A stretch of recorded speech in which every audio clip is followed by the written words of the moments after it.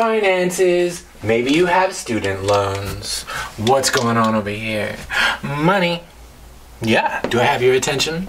Money is borrowed at 14% simple interest. Is that how you spell interest? After 1 year, $868.68 pays off the loan. So, how much was originally borrowed? If we're looking at this, what do we want? We want the amount borrowed plus the interest. That's going to be equal to the total. Oh, sure. This is a linear equation. And how much was originally borrowed? Do you know? You don't know. That's what we want to know.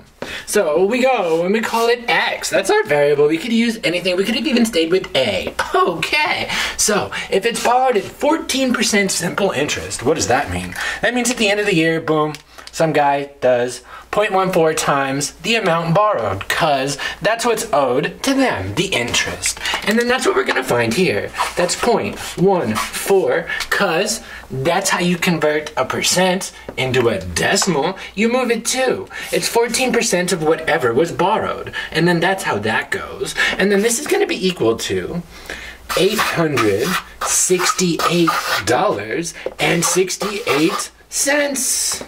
Well now, it makes sense to combine like terms. I'm gonna get my x's together. Oh, that's a bad idea when they start sharing stories. Oh, anyways, this is 1.14x. That's equal to 868.6. We're almost done.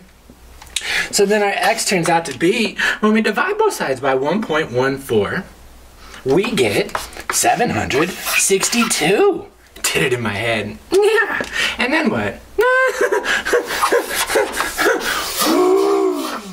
So how much was originally borrowed? $762. I don't know. What cost $762?